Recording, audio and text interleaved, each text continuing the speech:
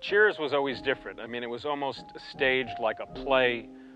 The level of actors was top notch.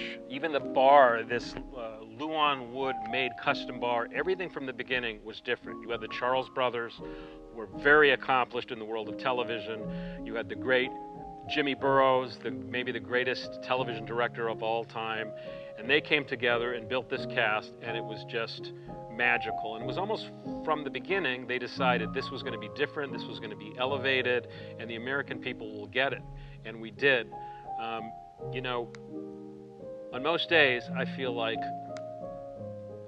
I can't believe that an individual has an opportunity to own any piece of television history, let alone, you know, maybe one of the granddaddies of them all, the Cheers bar.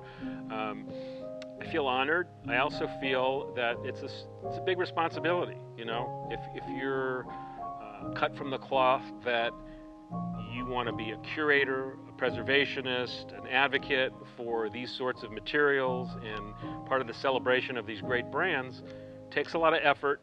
You know, it takes a good heart and a clean soul and really a great desire to do the right thing. And I hope the next curator who gets this bar enjoys it, pampers it, and doesn't hold bachelor parties on it.